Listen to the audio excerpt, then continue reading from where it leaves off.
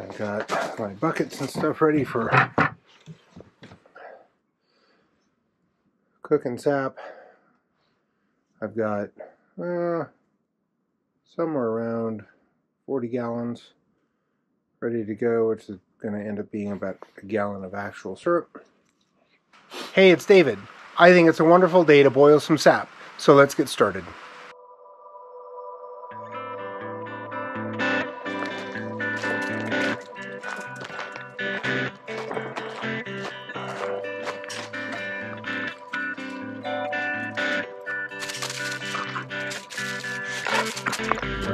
Drop it.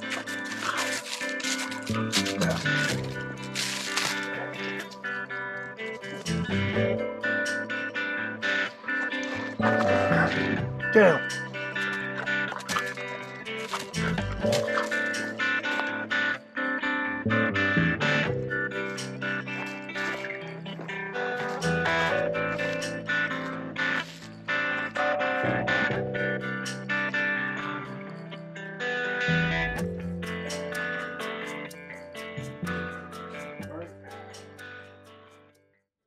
Well, we've got everything put back together for our RO machine.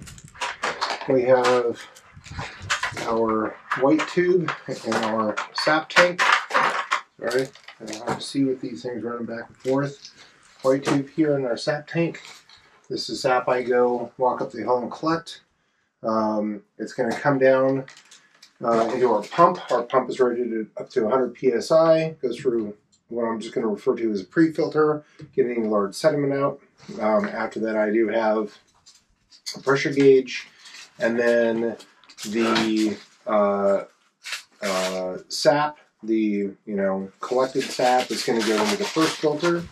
And the idea is that with the reverse osmosis machine, normally what you're doing is you're keeping the good clean water and you're discarding the bad water. Well, again, our bad water is concentrated sap. This should get down basically 2 to 1. So what I'm going to do is I then take the clean sap, the clean water, and that gets run through this lower tube that basically is just going to exit.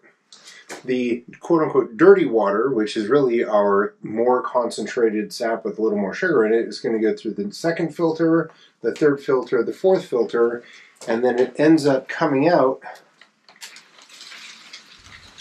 our tube, which is what we're going to then boil, which is the short one. So this is our concentrated sap tube. Whoa, whoa, whoa, whoa, whoa. I don't know what I was thinking there, but I clearly had not been using my RO machine since last year. And so I started down the wrong path of explaining it basically backwards. Okay, for a couple of things to remember. Number one is that you have your normal collected sap that is going to be stored in some sort of tank. Maybe it's a 5-gallon bucket, or for me, I have a 65-gallon tank that I use to store my sap temporarily as a holding place so that I can run it through my RO filter. That's number one. Number two is RO filters require pressure. If you don't apply pressure, they don't go through that your liquid is not pushed through the membrane. The liquid that does make it through the membrane is clean, clear water, known as permeate, because it permeates through the membrane. What the other liquid that flows out is concentrated sap, and in this case, our concentrated sap is what we ultimately are going to want to boil. So the way this works is it's going to go get pumped out of my tank through, in my case, this clear white tube. It's going to go through the pre-filter. Again, yes, I do have a pressure gauge because I do need to monitor it. And this raw sap is going to go into the first filter. Now, if I don't apply any pressure, it literally will just run right out to the next one, the next one, the next one, and come straight out. And this will be the same amount it sucks in as going out, okay? But if I apply pressure by turning my little needle valve down so that I can prevent the liquid from coming out, it will force what liquid it can through the membrane, which then will exit, and that is clean, clear water. Okay, this is what we don't want. This is the stuff that has no sugars in it.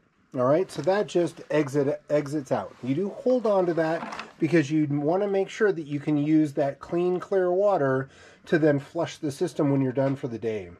All right, so what happens is it's flowing through this. When you are increasing the pressure, you're forcing clean, clear water through the membrane and out of the system, and then you're dirty is not the correct term, but your slightly more concentrated liquid is going to then go into the next filter. And then again, you're going to get some, nice, clean, clear water is going to then exit out. And then the next layer and the next layer. So what happens is by the time all is said and done, after flowing through all 4 of these filters, I'm going to get through the end with the valve, I'm going to get my concentrated sap water. And through the other end, which is basically the stuff that made it through the membrane, this is called permeate, and that is going to ultimately be discarded, so to speak, in our case. Now remember, if this was a normal RO machine that you would use, say, for your home drinking water, you would actually be getting rid of the quote-unquote dirty water and keeping the nice clear stuff, all right? But we want that dirty water because it's full of our sugars, and that's what we're going to boil down. If you run your sap through this once, for my configuration, I usually get a kind of a 2-to-1 ratio. I get 1 part concentrated sugar, and I get 1 part clear water. So I've reduced my liquid by half. If I run it through again, I'm not going to say you're going to get half again, half again, half again, but you do actually concentrate it a little bit more each time. I haven't taken the time to do that, but I know people who do that. You can also buy very expensive RO machines that are actually very high pressure, and they'll get down to like an 8-to-1 ratio. In other words, you can put in 8 gallons and get out 1 gallon of concentrated sap.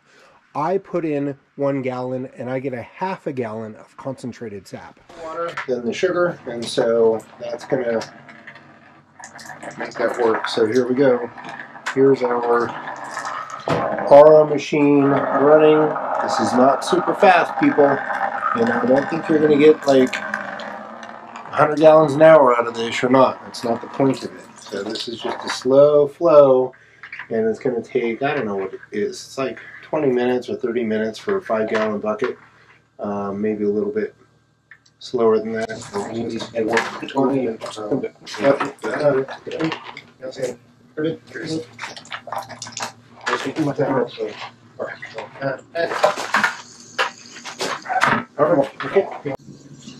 this is a very fine adjustment. You're not adjusting this quickly because you need it to flow through both tubes. A relatively equal rate is the goal.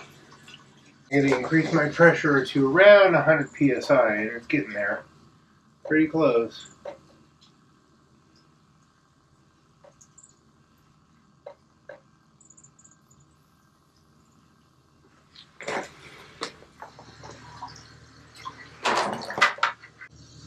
Alright. I think I got it. And I should be filling my buckets up in a pretty close to a consistent level.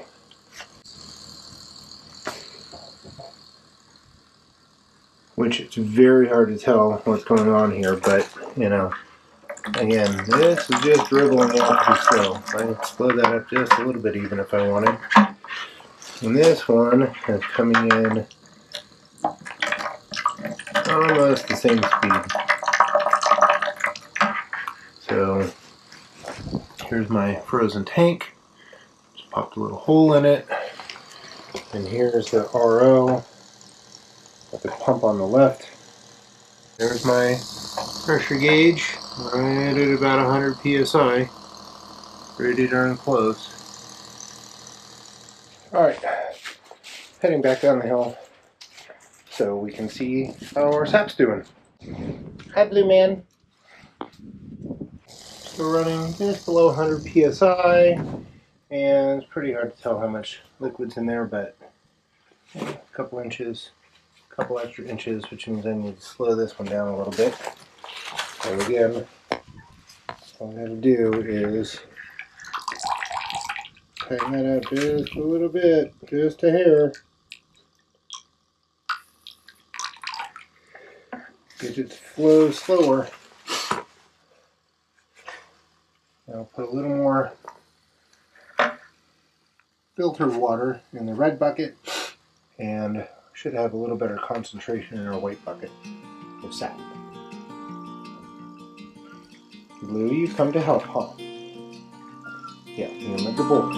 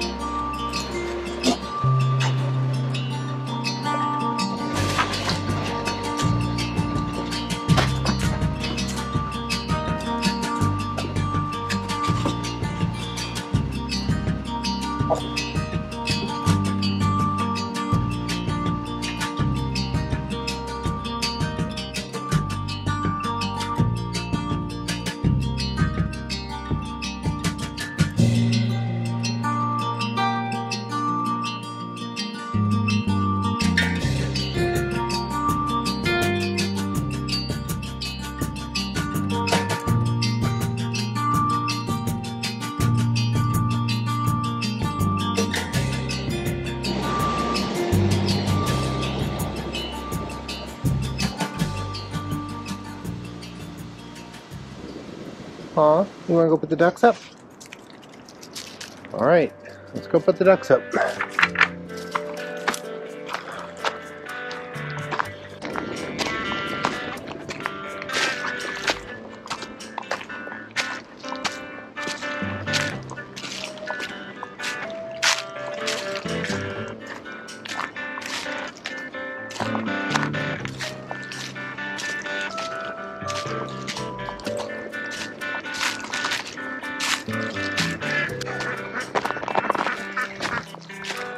They'll probably be happier now. Hi ducks, are you going to be happier where you're now? They may not want to even go in there. Oh, there you go.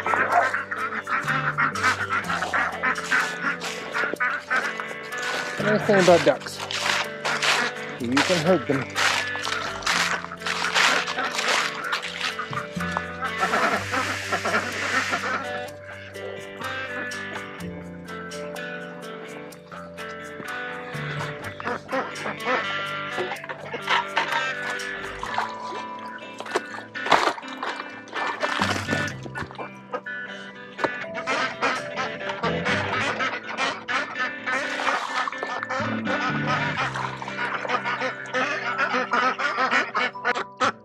Okay, you guys.